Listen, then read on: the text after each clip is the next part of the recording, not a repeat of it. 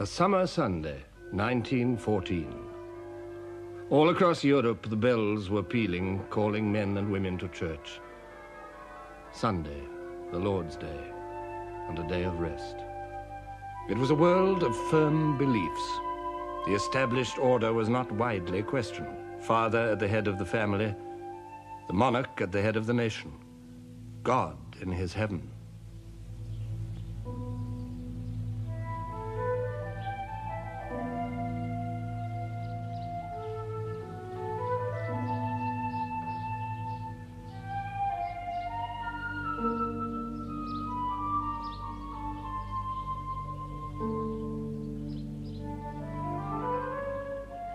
Sunday after church was a day of quiet pleasures. Little Donny daydream, tried to find a home, so now you know. And when you go, you'll see there's something on her mind. Don't think it's you, 'cause no one's gonna kiss that gal but me.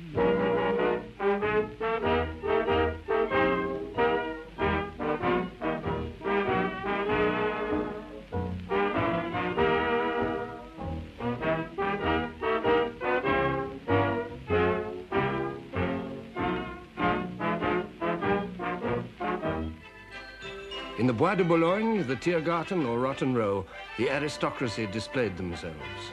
Carriages, servants, dazzling clothes.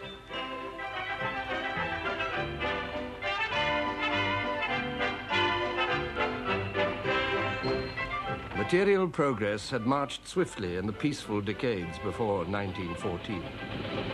It was a world of novelties, clashing with established ways. Wireless and telephones, motor cars and motorcycles, electric light and electric trains, submarines and airships. A world humming with new energy and power. But under the smiles, the relaxation, it was a world of tensions. The old order, with its economy based on land and its society based on owning land, was in conflict with the new order of industry and teeming cities.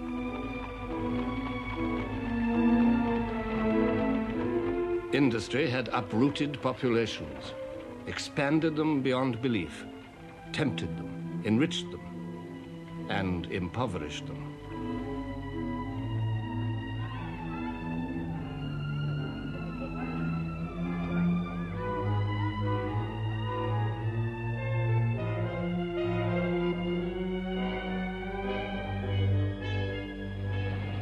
The peace of Europe in 1914 was a fragile thing. On the idle hill of summer, sleepy with the sound of streams, far I hear the steady drummer, drumming like a noise in dreams. In the Germanic empires, lying across the heart of Europe, the clash of old and new was obvious.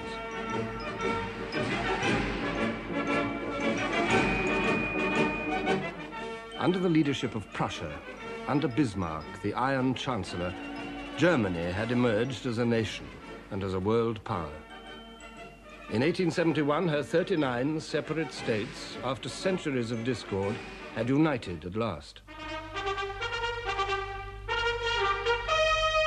The kings of Saxony and Bavaria, the princes, dukes and electors, Brunswick, Baden, Hanover, Mecklenburg, Württemberg, Oldenburg, all paid allegiance to the King of Prussia, the Kaiser. This unity fulfilled a deep wish in German hearts. It gave them a sense of destiny. Even the leadership of Prussia was better than insignificance. And with unity had come an extraordinary upsurge of energy and expansion.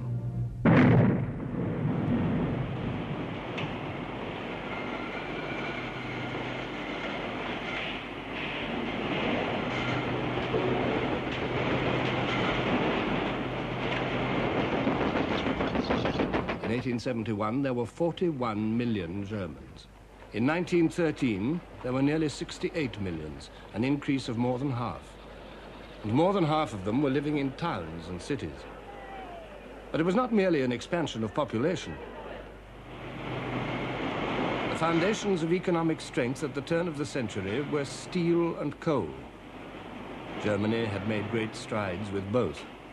Steel production multiplied by 12 in 30 years. Coal production multiplied by nearly 5 in 30 years. Manufactures multiplied by 4. Exports multiplied by 3. Exports of chemicals multiplied by 3. Exports of machinery multiplied by 5. In 30 years, Germany's share in world trade had risen by a third. Now, in 1914, Germany was, after America, the most powerful industrial nation in the world.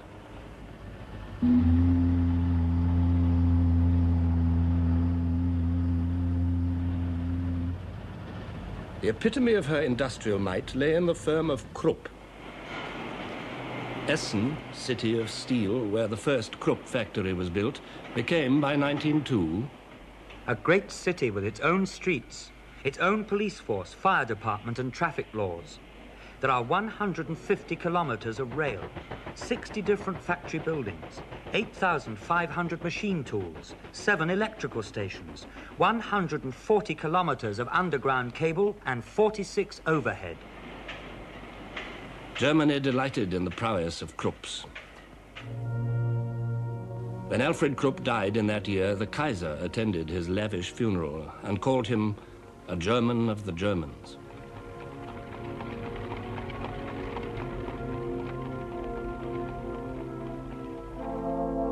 In 1914, the firm employed 80,000 workers. They lived in Krupp houses, their babies were delivered by Krupp doctors, their children educated in Krupp schools. They bought at Krupp stores, borrowed books from Krupp libraries, married in the Krupp church, and were buried in the Krupp cemetery. Under Bismarck, Germany had come closer than any other state to modern conceptions of social welfare. German workers enjoyed sickness, accident, and maternity benefits, canteens and changing rooms, and a national pension scheme, before these were even thought of in more liberal countries. Yet the life of the workers was hard. The steel mills operated a 12-hour day and an 80-hour week. Neither rest days nor holidays were guaranteed. In Germany, as in every industrial state, there was poverty and protest. By 1912, the Socialist Party was the strongest party in the Reichstag, the German parliament. But the Reichstag did not rule Germany. The Kaiser ruled Germany through officials whom he personally appointed. No one, says Sir Winston Churchill, should judge the Kaiser Wilhelm II without asking the question, what should I have done in his position? Imagine yourself brought up to believe that you were appointed by God to be the ruler of a mighty nation. Imagine succeeding in your 20s to the prizes of Bismarck's 3 victorious wars. Imagine feeling the magnificent German race bounding beneath you in ever-swelling numbers, strength, wealth, and ambition. And imagine on every side the thunderous tributes of the crowds and the skilled, unceasing flattery of the court. With this background, subjected to these pressures, trying to hide a left arm withered from birth, for 30 years Wilhelm II had vexed and perturbed the peace of Europe, but always short of war. His first public utterance when he came to the throne was addressed not to the people, but to the army. We belong to each other, I and the army. We were born for each other and will indissolubly cleave to each other. I promise ever to bear in mind that from the world above, the eyes of my forefathers look down on me, and that I shall one day have to stand accountable to them for the glory and honor of the army. These were not empty words. The German Kaiser was also the King of Prussia, and it was precisely for the sake of Prussian strength that the other Germany, the Germany of the merchants, the industrialists, the musicians, the philosophers, had accepted her rule. The Prussian influence was seeping through the whole nation.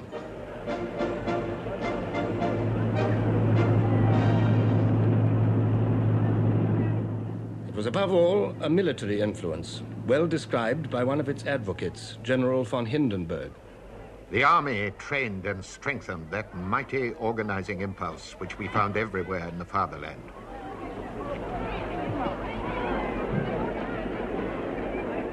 The conviction that the subordination of the individual to the good of the community was not only a necessity but a positive blessing had gripped the mind of the German army and through it that of the nation.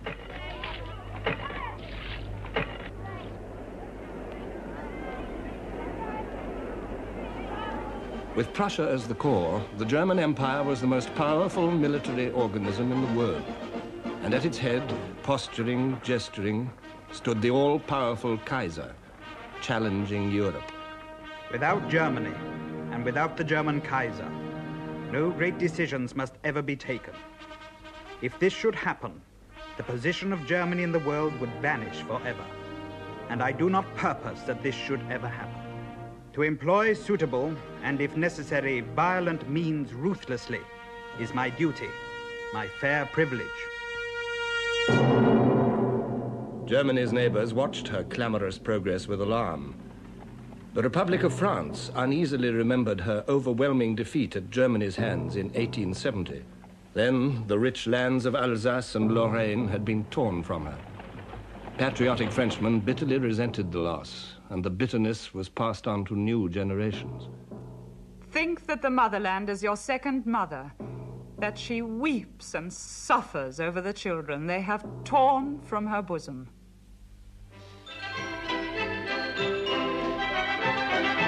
France had her iron, her coal, her industry, but the French were above all tillers of the soil.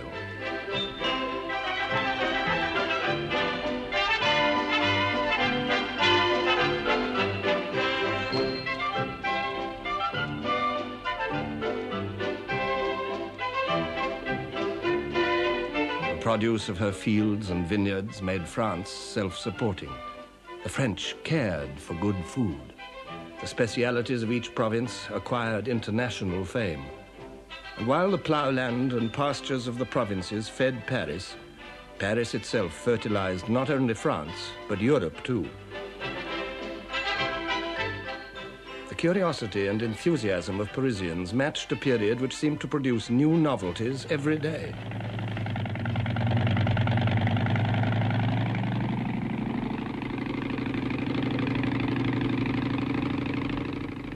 Louis Blériot was the first man to fly the Channel. I began my flight steady and sure. I have no apprehension, no sensations, nothing. I am making at least 42 miles an hour, traveling at a height of 250 feet. Below me is the sea. There is nothing to be seen, neither France nor England. I am alone. For 10 minutes I am lost, and then I see the cliffs of Dover.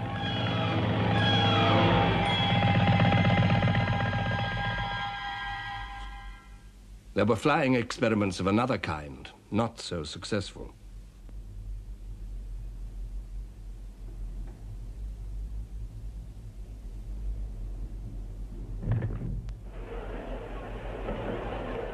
Cranks or pioneers, the French greeted them all expectantly.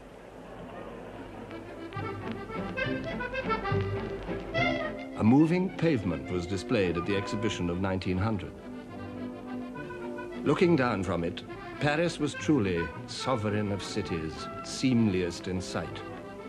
The wide, bustling boulevards, the cafes, the Louvre, storehouse of Europe's treasures, the imprisoned sunshine of the Impressionists, the acting of Sarah Bernard, the Moulin Rouge, and the legs of Mistinguett, dinner at Maxime's. Picasso and Matisse were painting. In her quiet laboratory, Madame Curie was discovering radium. Paris was the Mecca of the West. But Paris is not France. The glamour of Paris did not reflect the deepest truths about the French. It encouraged their optimism, but it concealed unrest and violent agitation among the industrial classes, who felt left out of a rising tide of prosperity. It concealed the backwardness of French industry in a world where this counted more and more. It concealed a declining birth rate in a world which paraded its millions. It concealed the canker at the heart of French politics, memory of the defeat of 1870, and fear of the rising might of Germany. Because of this memory and this fear, the army played a special part in the life of France. Shattered in 1870, it had made a remarkable recovery. It became a national army based on universal conscription. It schooled itself in colonial wars, but its eyes were fixed on the German frontier. In 1914, there was a socialist government. Anti-militarism, pacifism, and internationalism were being proclaimed with swelling voices.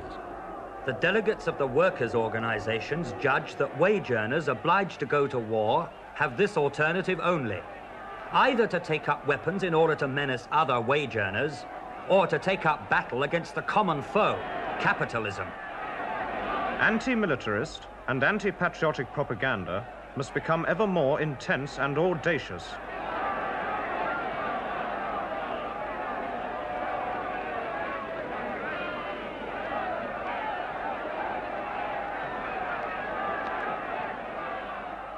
Discordant voices in France, strident voices in Germany.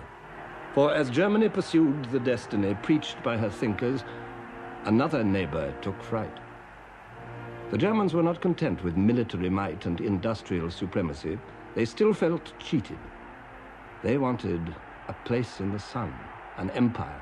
Between 1884 and 1890, German sovereignty was proclaimed over an area more than 4 times larger than Germany herself. And on the pretext of protecting these colonies and her expanding trade, Germany began to build a battle fleet.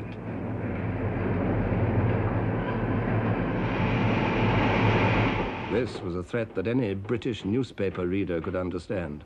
The sea served Britain in the office of a wall or as a moat defensive to a house against the envy of less happier lands.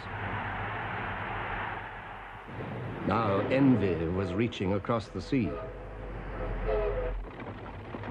Winston Churchill spoke for all Britain when he said, "Our naval power involved British existence.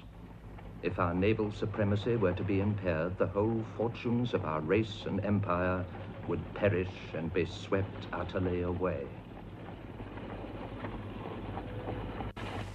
Britain awoke to the truths of the 20th century. Reality jarred against the romantic image of merry England. Yet the image lived on, reinforced by the royal family in its role of country squire.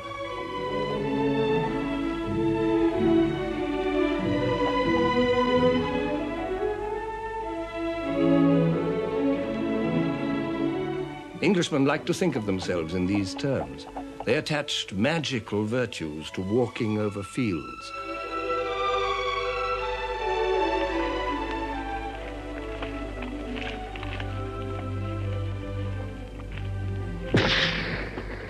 They also found virtue in royal pageantry, jubilees, coronations, state openings, funerals. The funeral of King Edward VII in 1910 provided a last glimpse of royal Europe in all its panoply.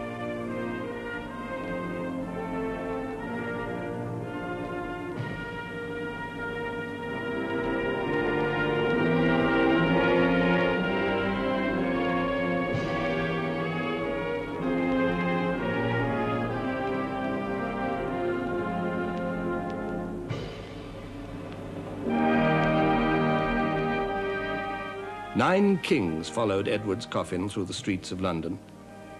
King George V, his successor, the Kaiser, his nephew, the King of Belgium, the King of Spain, the kings of Portugal, Denmark, Bulgaria, Norway, and Greece. The watching, awe-struck crowds were reminded that Britain was the center of an empire on which the sun never set.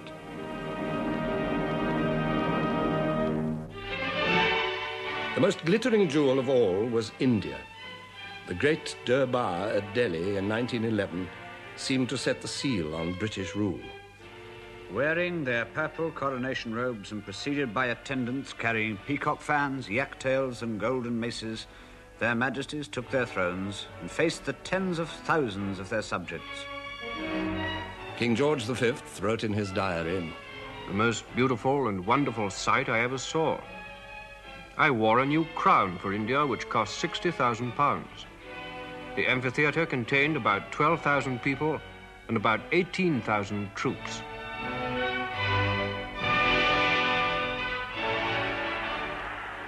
"119 princes and maharajas bowed and retracted in a ceremony which lasted a full hour. The Delhi Durbar affirmed the bond between the King Emperor and more than 300 million Indian subjects. Africans, too, were subjects of the British Crown.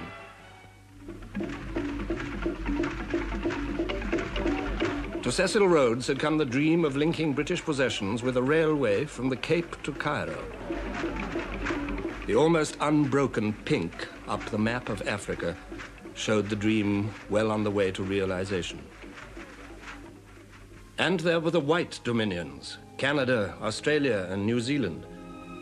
These were the lands where men of British stock had driven down new routes, creating British populations in far distant places, half as numerous as the Britons who stayed at home.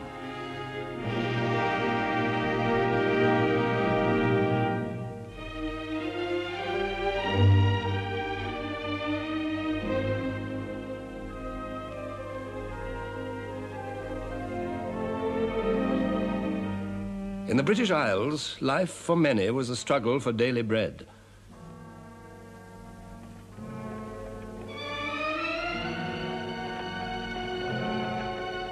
The national wealth of the country in 1914 has been computed at £14,300 million. But in the black deserts of Britain's industrial towns, working-class families could not afford decent clothes or enough to eat. In London at the turn of the century, 30.7% of the population were living below the poverty line. In York, 28% existed on a diet less generous than that of the workhouse. Small wonder that the Chancellor of the Exchequer, Lloyd George, wrote, "Our working populations, crushed into dingy and mean streets, with no assurance that they would not be deprived of their daily bread by ill health or trade fluctuations, were becoming sullen with discontent." As in Germany and in France, the workers turned to socialism. The Labour Party was born. But 40 Labour MPs could not provide a remedy. Only through the rapidly growing trade union movement could the workers assert their demands.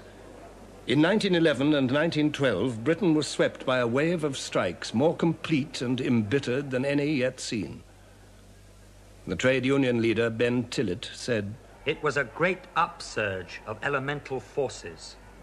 It seemed as if the dispossessed and disinherited classes were all simultaneously moved to assert their claims upon society."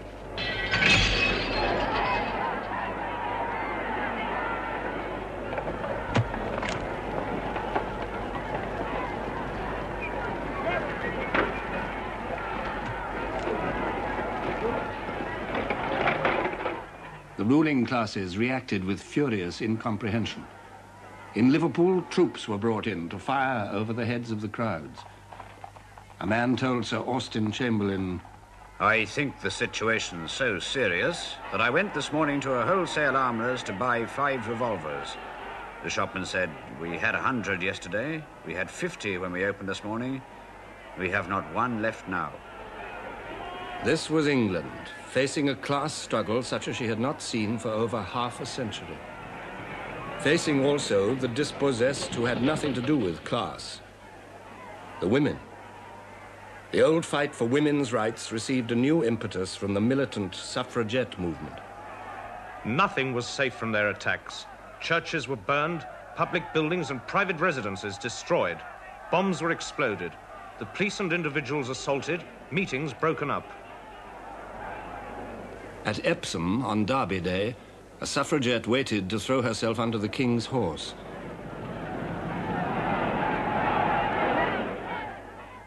She died of her injuries. Workers and women. There were others, too, whose discontents were coming to a head. Southern Ireland was clamoring for home rule. Her spokesman was Eamon de Valera. The militarist power which has kept Ireland within its grasp for centuries can never be persuaded to let go. If liberty is not entire, it is not liberty. The Irish struggle brought Britain to the very edge of civil war. Poverty and envy, riches and arrogance, ambition and frustration, doubt and demand. These were the tensions of every industrial state. And to them were added the tensions between states themselves. In Britain, alarm grew with the growth of the German fleet just across the water. Public opinion, disunited on almost everything else, was united on the need for battleships. Each launching, whether in Barrow or in Bremen, drove Britain and Germany further and further apart. Even men as sympathetic towards Germany as Lord Haldane could say, peace was to be preserved, but preserved on what terms? On the terms that the German was so strong by land and sea that he could swagger down the high street of the world, making his will prevail at every turn? In 1908, Lloyd George met the German ambassador. I explained to him that the real ground for the growing antagonism in this country towards Germany was not jealousy of her rapidly expanding commerce, but fear of her growing navy. But the Kaiser did not care. I do not wish for a good understanding with England at the expense of the extension of the German fleet. So, Germany's naval dreams made Britain a potential enemy, just as her military might had kept alive the hostility of France. The two nations were drawn together by Germany's challenge. The Entente Cordiale was forged. By 1914, when King George V paid a state visit to Paris and rode with President Poincaré through cheering crowds, the Entente was 10 years old. In both countries, men welcomed the end of centuries of rivalry. It seemed a good omen for peace. But the security offered by the Entente Cordiale was delusive. For France had another ally on the other side of Europe, Russia. Britain, in turn, made an agreement with her. Thus, Germany found herself faced with what her statesmen had always most dreaded: encirclement, potential enemies in the West and in the East.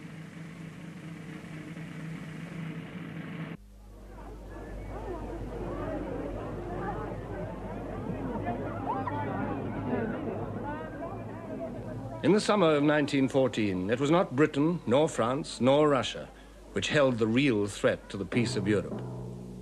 The real threat lay in the alliance of Germany's making, her alliance with Austria. This was a shackle linking the swelling vigor of Germany to the irresponsible policies of an old, decaying empire. Bismarck foresaw the danger. I shall not live to see the Great War, but you will see it, and it will start in the East. For centuries, Austria had been the leading German state, Europe's shield against the East. By 1914, her empire was an anachronism, whose fatal ambitions died hard. At the head of this ancient realm stood the Emperor Franz Joseph, 84 years old. He had reigned in Vienna since 1848, Europe's year of revolutions, when the Austrian Empire had come near to collapse. Franz Joseph held it together by a mixture of compromise and repression, but nothing could disguise its decrepitude. Lord Lansdowne wrote, "To human calculation, the Habsburg Empire cannot survive the decease of the Emperor Franz Joseph." The anachronism lingered on, upheld by this old man. Its ceremonies, its displays, its brilliant uniforms, the rigid protocol of the imperial court, the high-sounding titles, the wit, the music, the culture of Vienna, all belonged to a past which was becoming ever more at odds with the present. For this empire was not merely Austrian. It was, in the first place, a dual monarchy. The Austrians shared power with the Hungarians, who kept their own parliament and their own laws. Austrians and Hungarians together ruled over a mixture of peoples. Italians, Poles, Czechs, Ruthenians, Slovaks, Slovenes, Serbs. Nearly half of Franz Josef's subjects were Slavs, who viewed their masters with sullen hatred and yearned for liberation. They looked for aid outside the Austrian Empire to the free Slav countries, the rising kingdom of Serbia and the Russian Empire, protector of Slavs everywhere. Tribal memories and tribal fears agitated all these people whose borders stretched to Europe's edge. Russia would stand by the Slavs. Against Russia, Austria would need strong help. Germany had promised that help. Whatever comes from the Vienna Foreign Office is a command from me. Yet there were those in Germany who felt misgivings. In 1914, the German ambassador in Vienna said, I constantly wonder whether it really pays to bind ourselves too tightly to this phantasm of a state that is cracking in all directions. But the Austro-German alliance was a fact, leading to inescapable conclusions.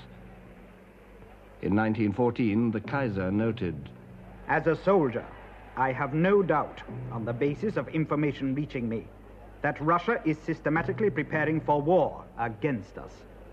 And I frame my policy on that assumption.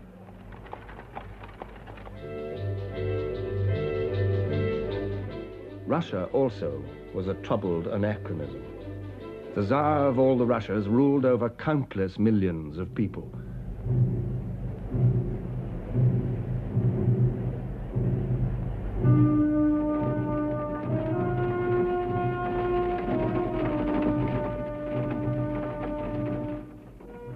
More than 130 millions of them had been counted in the census of 1897. How many more were contained in the deep hinterlands of the Russian Empire, none could say. This was the largest state in the world, a sprawling giant. Communications across it were primitive and difficult. During the thaw, almost impossible. A British diplomat wrote, No one can have the slightest idea what the country tracks in Russia are like during the spring and winter. It took me 16 days to traverse 80 miles. Over these limitless distances, the Romanov dynasty, in the person of Nicholas II, emperor and autocrat, ruled absolutely. In 1895, answering a demand for more representative government, the Tsar said, Let all know that in devoting all my strength to the people's well-being, I shall preserve the principle of autocracy as firmly and as undeviatingly as did my father.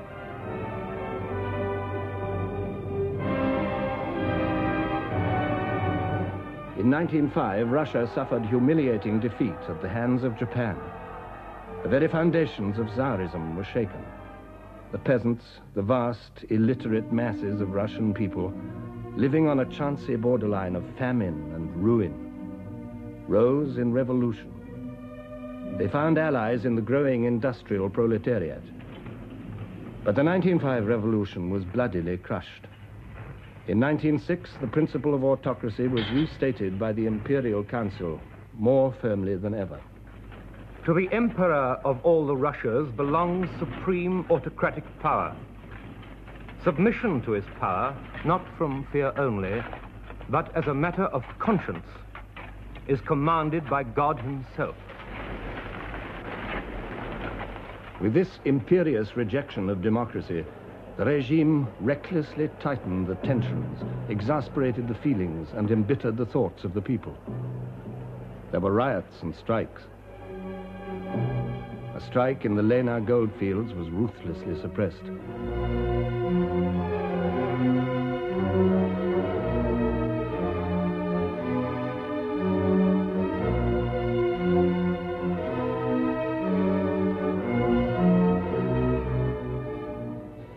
The Tsar and his court consumed their time with simple pleasures, heedless of the Russian people.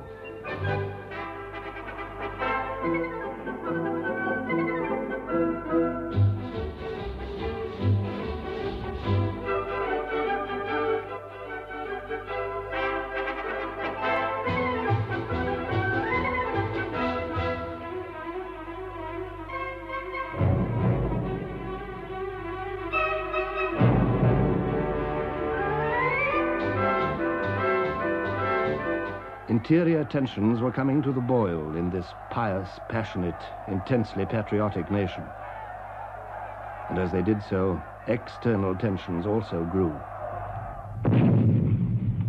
The Balkans, where the Slav lands lay between the scowling frontiers of three crumbling empires, were their point of impact. In 1908, Austria, with outdated ambitions, annexed the Slav territories of Bosnia and Herzegovina on the borders of Serbia. Russia, still weak after defeat by Japan in 1905, let that pass. Then in 1912, the small Balkan kingdoms joined together to inflict a crushing defeat on the Turkish Empire. But they quarreled among themselves. Out of the Balkan Wars of 1912 and 1913, Serbia emerged as the strongest of the Balkan states, an inspiration for all Slavs. Austria watched her inconvenient progress with a jealous, calculating eye. The British ambassador in Vienna reported in 1913. Relations between Austria and Russia are growing worse day by day. Serbia will one day set Europe by the ears and bring about universal war. The French president, Poincaré, came to a similar conclusion. Whatever be the issue, small or great, which may arise in the future between Russia and Germany, it will not pass by like the last. It will be war. In Austria, the issue was clear. The Austrian chief of staff, Konrad von Hotzendorf, said openly, "We must crush this viper, Serbia." By 1914, Europeans had learned to live with fear. And fear is the midwife of war. On Sunday, June the 28th, Europe entered upon her final, fatal crisis. The Archduke Franz Ferdinand, heir to the Austrian throne, and his wife were visiting Sarajevo, capital of the recently annexed province of Bosnia. From Serbia, just across the border, a group of Slav terrorists had also come to Sarajevo, pledged to kill Franz Ferdinand.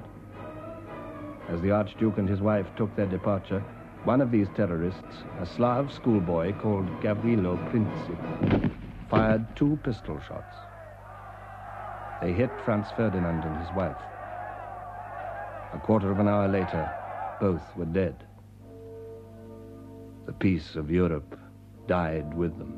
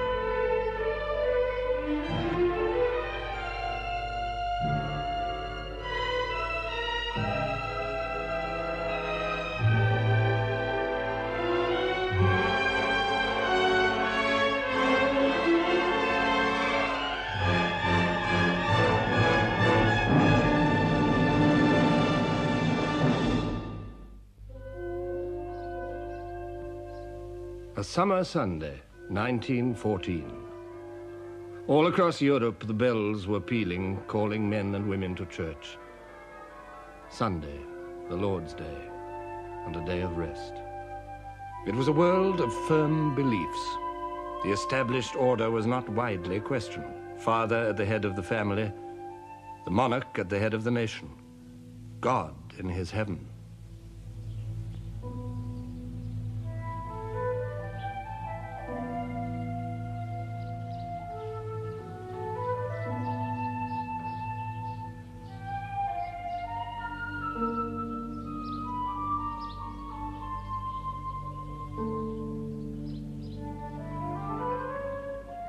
Sunday after church was a day of quiet pleasures. Little Donny daydream pride of Idaho, so now you know.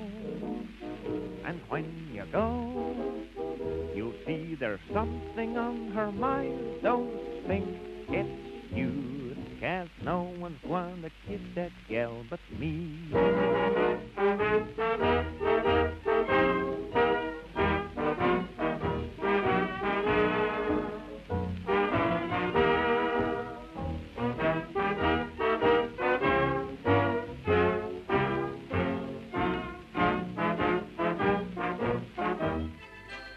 In the Bois de Boulogne, the Tiergarten or Rotten Row, the aristocracy displayed themselves. Carriages, servants, dazzling clothes.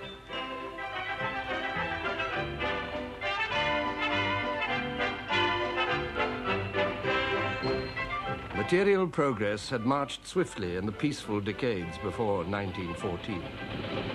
It was a world of novelties, clashing with established and the skilled, unceasing flattery of the court.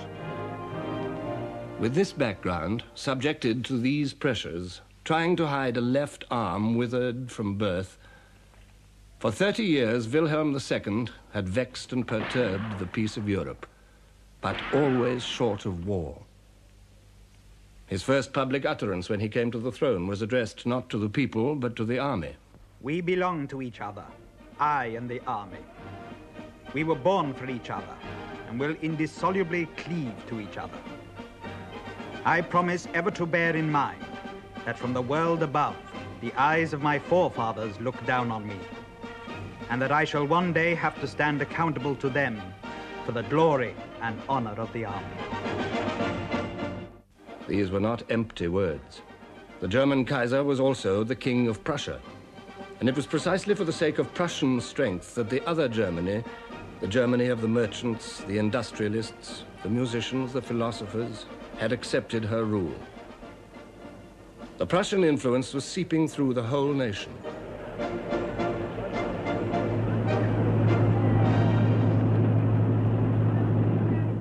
It was above all a military influence, well described by one of its advocates, General von Hindenburg. The army trained and strengthened that mighty organizing impulse which we found everywhere in the fatherland.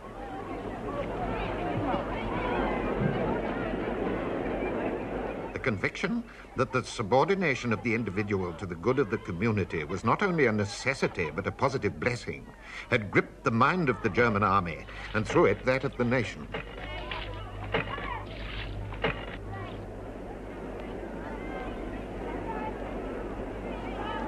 With Prussia as the core, the German Empire was the most powerful military organism in the world. And at its head, posturing, gesturing, stood the all-powerful Kaiser, challenging Europe. Without Germany, and without the German Kaiser, no great decisions must ever be taken. If this should happen, the position of Germany in the world would vanish forever. And I do not purpose that this should ever happen. To employ suitable, and if necessary, violent means ruthlessly is my duty, my fair privilege. Germany's neighbors watched her clamorous progress with alarm. The Republic of France uneasily remembered her overwhelming defeat at Germany's hands in 1870. Then the rich lands of Alsace and Lorraine had been torn from her. Patriotic Frenchmen bitterly resented the loss, and the bitterness was passed on to new generations. Think that the motherland is your second mother, that she weeps and suffers over the children they have torn from her bosom.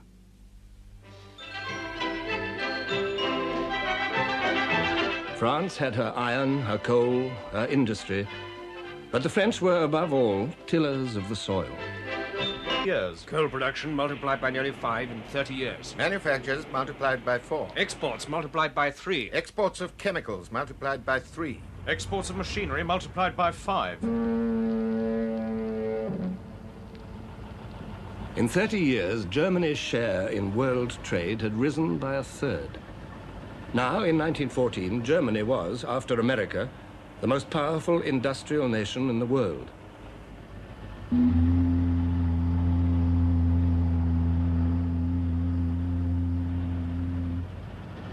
The epitome of her industrial might lay in the firm of Krupp. Essen, city of steel, where the first Krupp factory was built, became, by 1902, a great city with its own streets, its own police force, fire department and traffic laws. There are 150 kilometers of rail, 60 different factory buildings, 8,500 machine tools, 7 electrical stations, 140 kilometers of underground cable and 46 overhead. Germany delighted in the prowess of Krupps. When Alfred Krupp died in that year, the Kaiser attended his lavish funeral and called him a German of the Germans.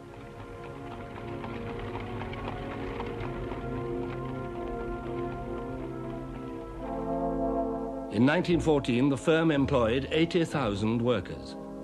They lived in Krupp houses, their babies were delivered by Krupp doctors, their children educated in Krupp schools. They bought at Krupp stores, borrowed books from Krupp libraries, married in the Krupp church, and were buried in the Krupp cemetery. Under Bismarck, Germany had come closer than any other state to modern conceptions of social welfare. German workers enjoyed sickness, accident, and maternity benefits, canteens and changing rooms, and a national pension scheme, before these were even thought of in more liberal countries. Yet the life of the workers was hard. The steel mills operated a 12-hour day and an 80-hour week. Neither rest days nor holidays were guaranteed. In Germany, as in every industrial state, there was poverty and protest. By 1912, the Socialist Party was the strongest party in the Reichstag, the German parliament. But the Reichstag did not rule Germany. The Kaiser ruled Germany through officials whom he personally appointed. No one, says Sir Winston Churchill, should judge the Kaiser Wilhelm II without asking the question, what should I have done in his position? Imagine yourself brought up to believe that you were appointed by God to be the ruler of a mighty nation. Imagine succeeding in your 20s to the prizes of Bismarck's 3 victorious wars. Imagine feeling the magnificent German race bounding beneath you in ever-swelling numbers, strength, wealth, and ambition. And imagine on every side the thunderous tributes of the crowds. Established ways, wireless and telephones, motor cars and motorcycles, electric light and electric trains, submarines and airships. A world humming with new energy and power. But under the smiles, the relaxation, it was a world of tensions. The old order, with its economy based on land and its society based on owning land, was in conflict with the new order of industry and teeming cities.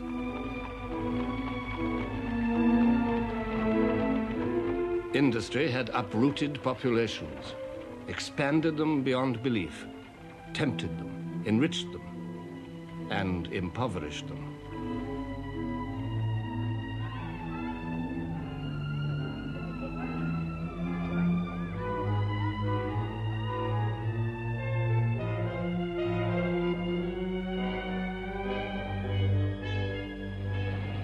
The peace of Europe in 1914 was a fragile thing.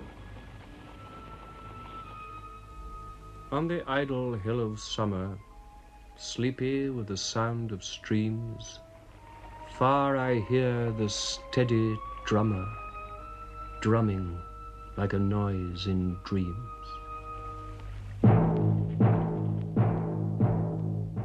In the Germanic empires lying across the heart of Europe, the clash of old and new was obvious.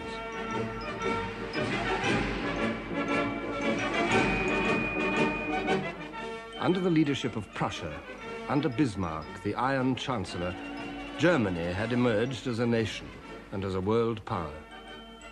In 1871, her 39 separate states, after centuries of discord, had united at last.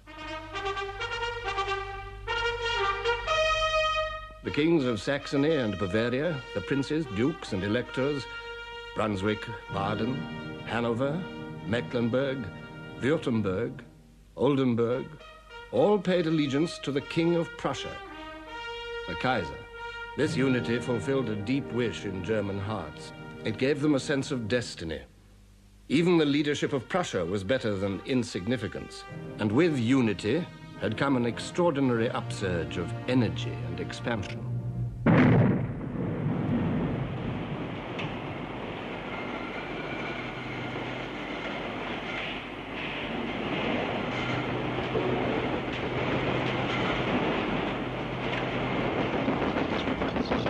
In 1871, there were 41 million Germans. In 1913, there were nearly 68 millions, an increase of more than half. And more than half of them were living in towns and cities. But it was not merely an expansion of population. The foundations of economic strength at the turn of the century were steel and coal. Germany had made great strides with both. Steel production multiplied by 12 in 30...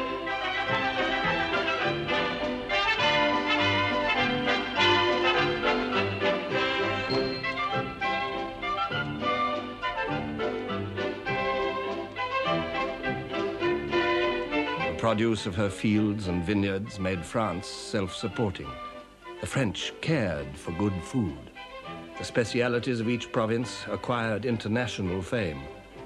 And while the ploughland and pastures of the provinces fed Paris, Paris itself fertilized not only France, but Europe too. The curiosity and enthusiasm of Parisians matched a period which seemed to produce new novelties every day.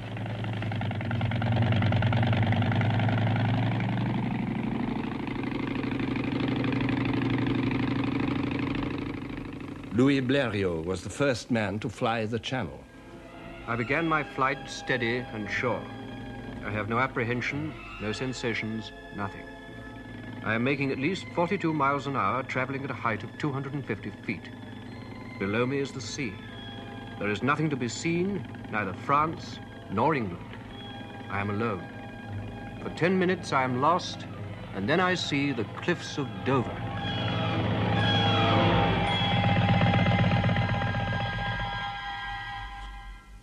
There were flying experiments of another kind, not so successful.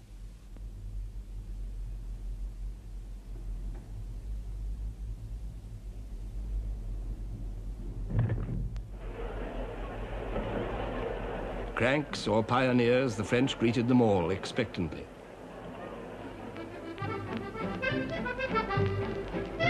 A moving pavement was displayed at the exhibition of 1900. Looking down from it, Paris was truly sovereign of cities, seemliest in sight.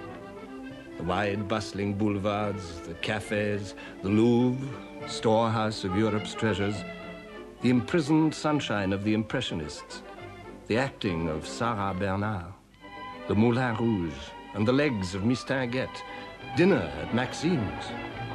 Picasso and Matisse were painting. In her quiet laboratory, Madame Curie was discovering radium. Paris was the Mecca of the West. But Paris is not France. The glamour of Paris did not reflect the deepest truths about the French. It encouraged their optimism, but it concealed unrest and violent agitation among the industrial classes, who felt left out of a rising tide of prosperity. It concealed the backwardness of French industry in a world where this counted more and more. It concealed a declining birth rate in a world which paraded its millions. It concealed the canker at the heart of French politics, memory of the defeat of 1870, and fear of the rising might of Germany. Because of this memory,